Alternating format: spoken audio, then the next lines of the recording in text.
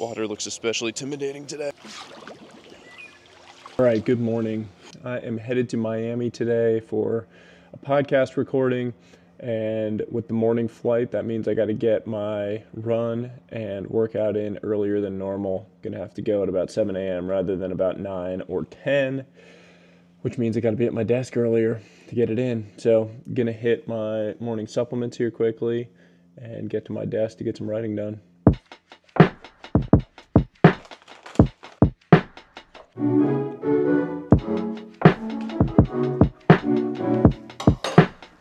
Bottoms up.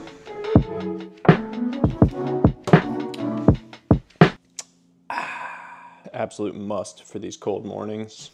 Heat your car up so that it's ready to roll when you get out there. Other big thing, got to place the order on the Dunkin app so that my cold brew is ready to rock by the time I get there. They already know me. I'm in there every single day. It's the usual at this point, but get the order in. It's ready to roll. We make a move. Nice and toasty in the car when you get it ready before, which is nice getting into it, especially after getting out of the cold plunge. Now this Dunkin is just about a half a mile from my house, which I gotta say has been one of the best features of this house. Seems stupid, but this is my go-to. So every morning after the cold plunge, I end up doing this little quick drive, getting over here, getting my large black cold brew, and then getting back over to my desk. Now, as I mentioned, with the travel day today, this morning work session is gonna be a little bit shorter than normal. Usually I'd be at my desk from, say, about 5 to 5:15, somewhere in that time range, up until right around 8:15, 8:30. Then I'd go out, make my son breakfast, hang out with him, spend some time with the family before workout stuff. But with the travel day today, we're gonna have to get that run. Got a pretty significant run and workout in that I gotta get done before I head down to Miami. So hopefully I'll make up for the missed work time this morning by getting a little bit more in on the flight down, which is normally when I would be working out. So it should all come out in the wash. Try not to stress too much about it. I don't love traveling anymore like I used to when I was younger. I'm a creature of habit, really like my routines, but when I'm doing it for fun reasons, I try to embrace it and not stress out too much. Yeah, I just rather be alone in my zone. Just like that. When I get in, I take a shower, read a book and feel empowered. Smoking on that sour got me counting down the hours, thinking of all the shit that they could do but won't allow us. Then I realized they all some fucking cowards. The world is ours. Heading over to the gym now to park there. It's the new gym in town. Amazing setup. I'm gonna start with a run. I've got somewhere between an 8 and 9 mile track workout. It'll be like a 2-ish mile warm up and then 3 rounds of 1.5 mile speed work, probably right around a 6-minute per mile pace. Not gonna push it too hard today just with the travel on the back end, but gonna try to hit those at right around a 6-minute per mile pace, and then a 1.5, 2-ish mile cool down to get back to the gym. Then got a full upper workout. It's gonna be a bunch of bench, a bunch of back, and then got to run back home, pack up, and head over to catch my flight down to Miami. Fortunately, right out of Westchester Airport, so super close on JSX, which is awesome. You can arrive like 20 minutes before the flight and be good. So we've got a little bit of a crazy morning. I texted my running coach and just said, man, I have to do this run really early. It's gonna be cold and dark and I gotta work out after it, and then I gotta go catch this flight. And he replied and just said, you don't have to, you get to. And that sounds like some motivational mumbo jumbo sometimes, but it's really true. It's a privilege to get to do these things sometimes, so we gotta embrace it. That was brutal. Run on the treadmill, had to do it inside. The track was closed. Absolutely crushed. Hit an upper workout. Got the 3 1.5 mile intervals done in 8:57, 9:06, 9:07. Stuck on pace. Brutal. Gassed. I used to train in that early in the morning, but got it done. Gonna head home, hang out with little guy, have a little breakfast, pack up, and go catch this flight. I was wondering why I felt so gassed during that workout. And then I realized with the early morning, I forgot to eat before training. Normally before a hard run, before a hard workout like that, I would eat something, get some carbs in me. And I forgot because I didn't have time. So note to self, eat before an early morning workout. All right, I have 4 minutes until my Uber gets here, so I'm about to absolutely hammer this cup of rice, beef, and ground turkey. Get there.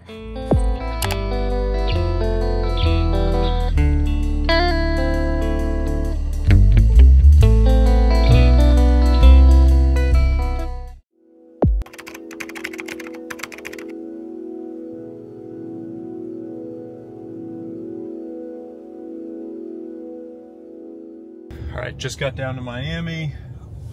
Quick 24-hour trip down here. Weather not as nice as expected. Looks pretty windy and cloudy, unfortunately. I was hoping to get a little bit of warm weather after the New York cold we've been going through. Headed straight over to a couple meetings and then have a dinner tonight. Gonna see some great people down here, have some fun. Heading up to the room here at the One Hotel South Beach. Beautiful property. Excited to be here. A little bit of a rush. Got to get to another meeting before this dinner. Ooh, nice room. Got the suite. Ooh, this is nice. Most importantly, see what we got for the cold plunge setup. Boom, got the bathtub ready to go for that cold plunge. Love it. Freaking room's got a bar in it. What you got on that? Gonna be serving stuff up tonight? Make my morning supplement concoction over here at my little bar. Why not? All right, I am calling an Uber, heading out, running late for this dinner. Gonna head over to Gordon Ramsay's Hell's Kitchen restaurant. I don't know how far it is. I don't know Miami very well, but it should be a cool dinner with a group of other content creators and the like. Bunch of new friends. Looking forward to meeting some people, hopefully learn a few things, maybe even share a few things that I've learned. Although, I always feel like the dumbest person in these rooms, especially on content related stuff, just given I'm relatively new to this compared to a lot of these folks. So try to learn, see. Before, and I'm really excited about this one because these are like, you guys know, this is gonna be probably the best one yet. So what we do is everyone will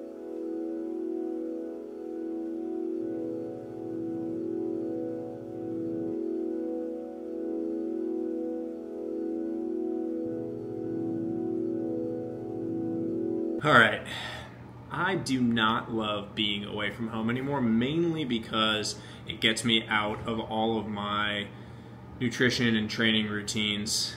I have found a bunch of ways to minimize the negative effect of that. One of those is making sure that I get enough protein when I'm on the road. Sometimes I travel with protein, sometimes I don't, and when I forget, I have the pro move of finding a local healthy bowl type place that will almost always make you a very simple custom protein shake if you order on Uber Eats. So I just ordered from this place called AVO down here in Miami. Got a simple chocolate protein shake with whole milk, which is basically what I would have before going to bed back home. So on the road, no matter where you are, you can always still find a way to hit your nutrition, keep your training in check, and hopefully get a great night's sleep as well. Pro tips. It's 5:30 a.m. here in Miami, and I'm currently outside waiting for my Uber Eats delivery of 3 10-pound bags of ice to arrive. so that I can fill up this tub with some ice and get my cold plunge in here down in warm, humid Miami. No one will ever say that I wasn't committed. Thank you. Thank you. Thank you.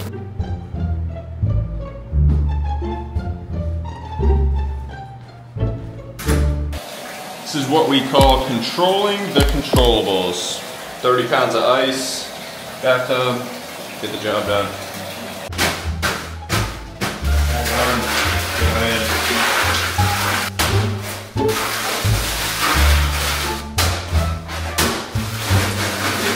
Alright, let's get cold.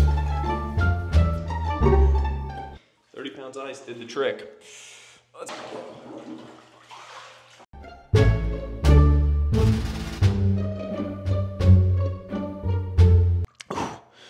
I gotta get out. You know, I will say, it is nice not having to be out on a frozen deck after getting out of here. But there's something I miss about the pain of that morning cold on your toes. This was a pretty good substitute, but I am excited to get back to the cold in New York. Control what you can when you travel. Control what you can on the road. Control the things in your life that are controllable. Know that it's not always going to be perfect, but if you do your best, that compounds over the long run. As I said in one of these recordings in the last couple days, anything above 0 compounds. It doesn't have to be perfect for it to be beneficial. Something to think about in the days ahead. As always, until next time, let's get cold. This part can be tricky, making sure these don't spill when you only have a little water bottle. Just do your best. Pro level right there. This is that mango chili. Delicious. Gang, gang. Boom. So one of my principles when I travel is just making sure that I control the controllables around nutrition. I always travel with my AG1 powder and these element packs for electrolytes and sodium.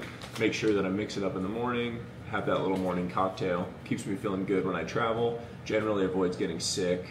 A generally good principle to have when I'm on the road. This is the most insane hotel gym I've ever seen in my life. It's anatomy at the One Hotel in South Beach. Unbelievable. $9 cold brew at the One Hotel in Miami Beach. Rating, twice as expensive as Dunkin' Donuts back home, half as good. Stick to Dunkin'. Here at the beautiful Standard Spa in Miami Beach to have breakfast with my friend David Senra, most well known as the host of the Founders Podcast. Incredible podcast. So I just got done with this breakfast with my buddy David Senra, who is the host of the Founders Podcast that breaks down, deconstructs the lives of some of the most impressive men and women in history. David is incredible for one reason. He is utterly obsessed with his craft and with improving on a daily basis. He's really one of those people that has found his single vector. He's found his life's work, and he doesn't allow distractions to get in the way of him pursuing that. So everything he does is focused on this one vector and on delivering the highest quality, most soul-filled content that he possibly can. It's so inspiring to spend time around people that have found that and are building that world and building that worldview around it. So if you haven't already, check out the Founders Podcast. It's incredible. Just got done here. Amazing Jasmine and Jen podcast. Sweet industrial loft. Headed back home.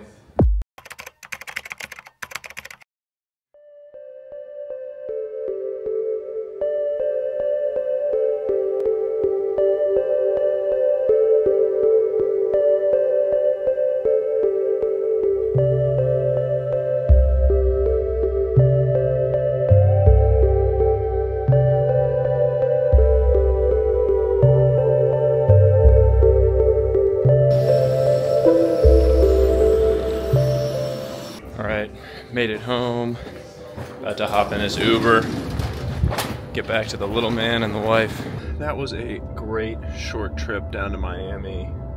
Fit a lot into about 16 hours. Saw some old friends, saw a few new friends, recorded an awesome podcast with some really cool new people that I hadn't spent time with, and most importantly, getting back in time for bath and bedtime for the little man. So good to get back and do that.